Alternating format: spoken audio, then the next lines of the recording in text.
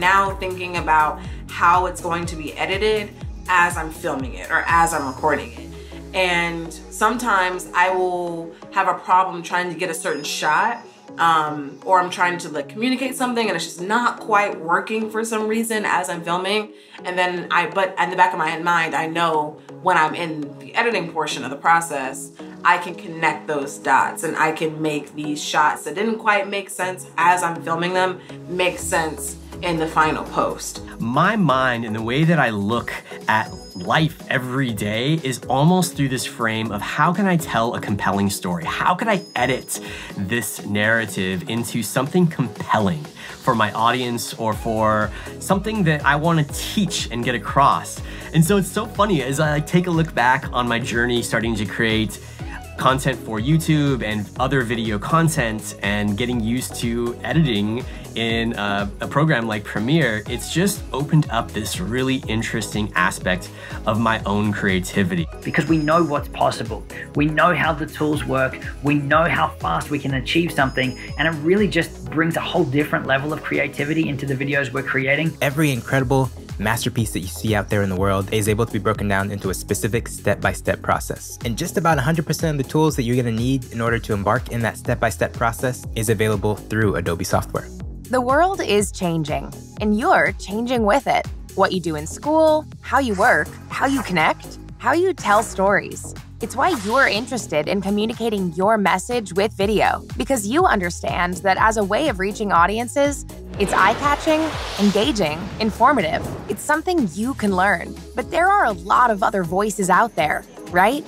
With millions of hours of content being uploaded to the internet every day. So knowing how to make your video stand out is the key.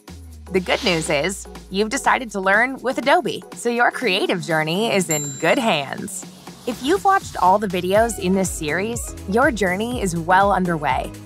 You've picked up the basic editing skills you need to get up and running. Titles and graphics can get your message across effectively. And how video effects transform ideas into reality. Every day is a learning day, right? We keep going and keep going. So, ready to learn some more? Take a listen to this. One piece of advice that I would give someone who's just starting out, I'll actually say this to camera because I'm talking to you guys out there. Don't wait for permission from someone to do the things that you love. What I mean by that is don't wait for someone to say, hey, yeah, you should make that movie you've been wanting to do, or hey, you should shoot a documentary about your dad. No one's gonna tell you to do that. If you have an idea, if you have a passion, you shouldn't wait for permission to do it. You should start doing it now. You should start pursuing it now, and you'll be amazed the doors that open. I wouldn't have been able to understand how much all of us are connected without understanding stories. And so tell your story, tell other people's stories. You might be looking around, looking at all these other creators and other people who are having success in social media and online and thinking, oh, how can I ever get there? I promise you, this is the perfect time to get started. That this whole world of digital media, content creation, it's only just begun. There are so many amazing things still yet to come. There is no chance that you will regret all the time and effort you will put into making something awesome.